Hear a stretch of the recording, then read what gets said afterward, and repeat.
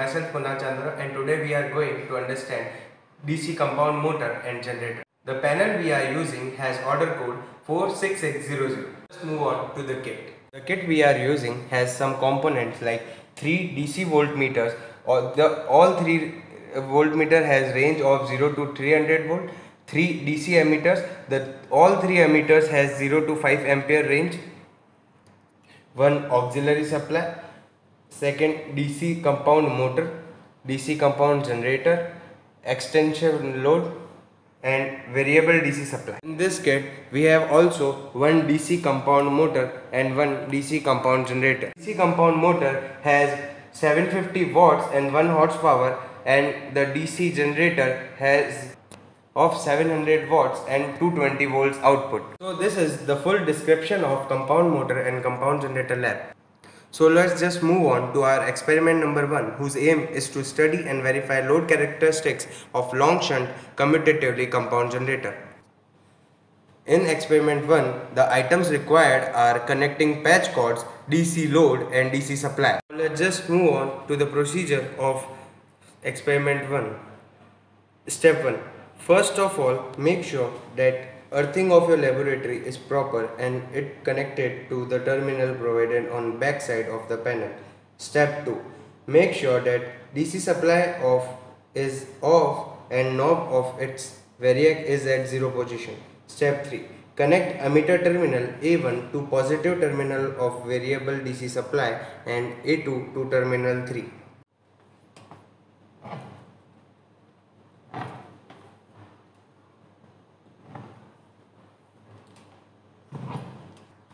Now connect negative terminal of variable DC supply to terminal FF and connect terminal YY to terminal A.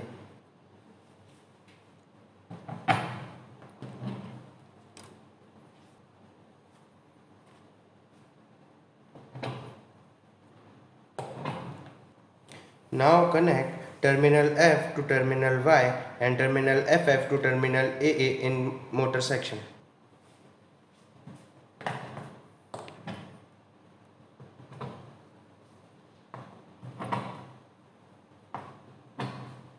Now connect voltmeter terminal V1 and V2 to terminal A and AA in motor section and connect ammeter terminal A5, A6 to terminal AA, A and YY in generator section.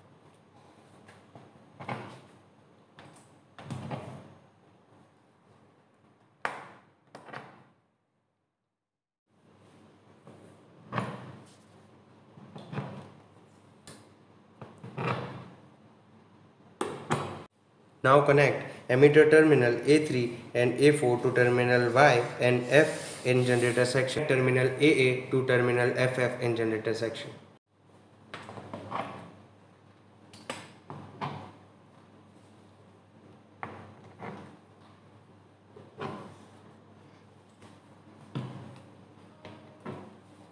Now connect voltmeter terminal V3 and V4 to the terminal A and AA in generator section and connect voltmeter terminal V5 and V6 to terminal FF and F in generator section.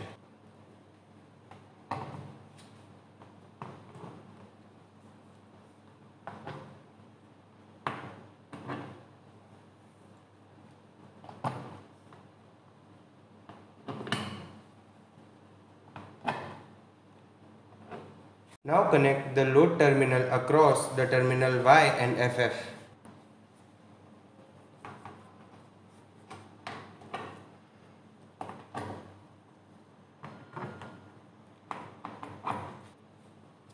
Connect the terminal of motor shunt field F and FF to terminal F and FF in motor section. Now connect the terminal of motor section series field Y and YY to terminal Y and YY in motor section respectively. Connect the terminal of motor armature A and AA to terminal A and AA in motor section respectively.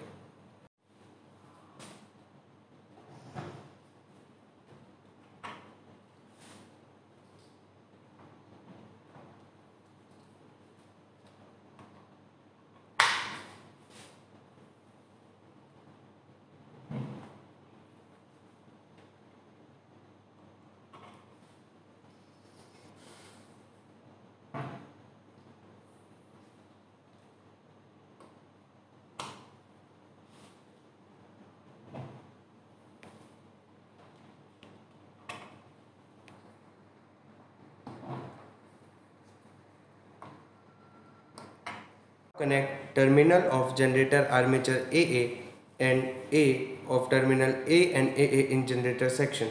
Connect the terminal generator series field Y and YY to terminal Y and YY in generator section respectively.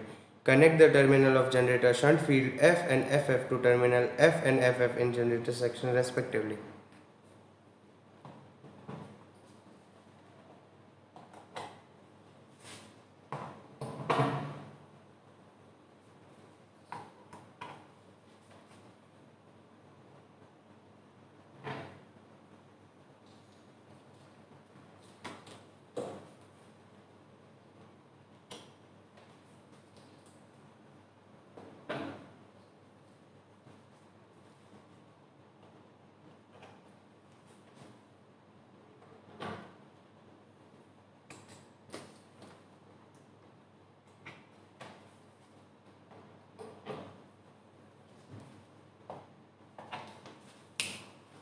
Connect DC load to the socket provided on the panel and make sure that DC load is at off position. Connect variable DC supply to the terminal provided on the panel. Check the connections as per given in the manual. Switch on the variable DC supply and slowly adjust the voltage up to 200 volts. DC output voltage to the variable DC supply. So we have completed our connection. So start the kit. We have taken 40 watts bulb as a load. So let's start. We are taking only 110 volts for safety purposes. You can exceed up to 200 volts. You can see that at 63 volts the bulb starts glowing.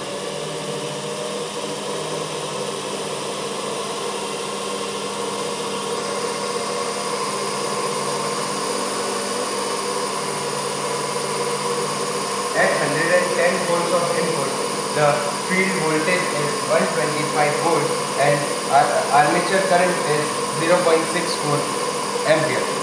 So let's take the reading of tachometer.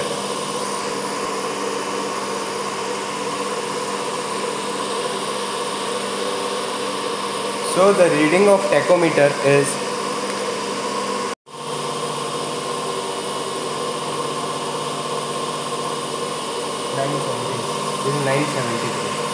973. So this is the reading of tachometer and voltmeter and ammeter at 40 watts of load. Now we can shift to 100 watts of bulb. At 100 watts of bulb, you can see that the starting bulb voltage is 73 volt.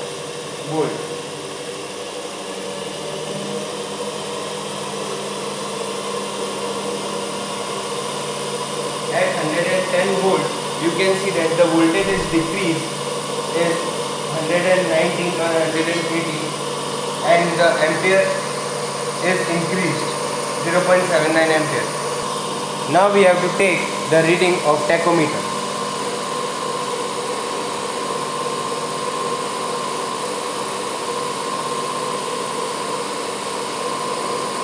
Reading of tachometer is 980. This is our experiment 1, whose aim is to study and verify load characteristics of long shunt commutatively compound generator. So move on to our experiment number 2, whose objective is to study and verify load characteristics of short shunt commutatively compound generator. So the only change in experiment 1 and experiment 2 is we have to connect A3 of ammeter to YY of generator section.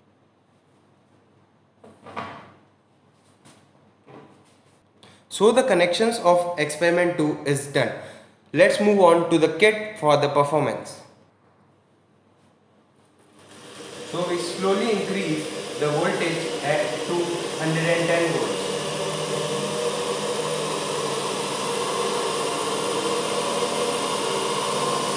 At 110 volts, you can clearly see the field voltage is 123 and the field armature current is 0.63. So now take the reading of tachometer.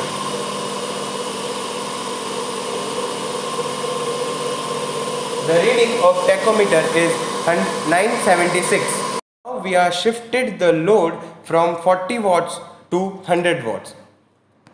In this also we are slowly increasing the input voltage to the 110 volts.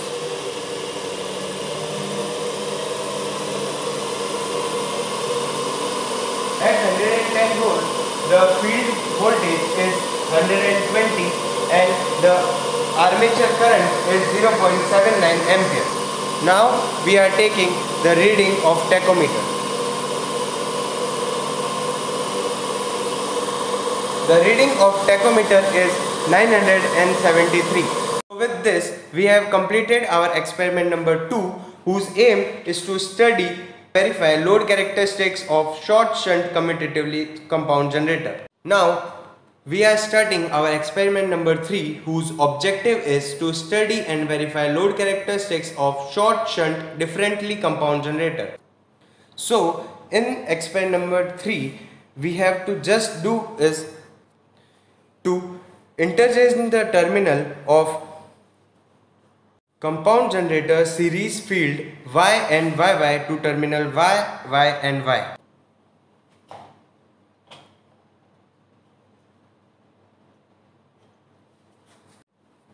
So we are slowly increasing the voltage up to 110 volts.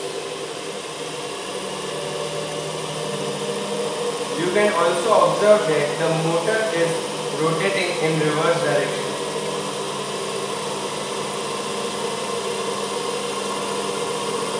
Due to we have interchanged the terminals of compound generator.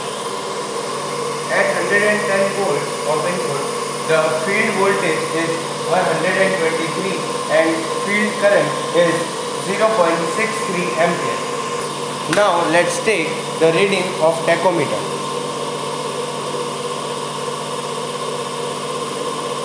The reading in tachometer is 980 RPM.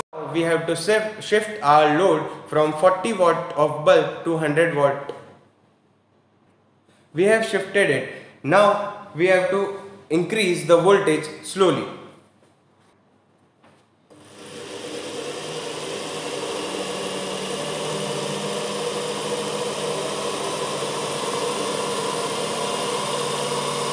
After shifting the load at 110 volts of input, we have get field current of 118 and armature current 0.79 ampere. Now we are taking the reading of tachometer.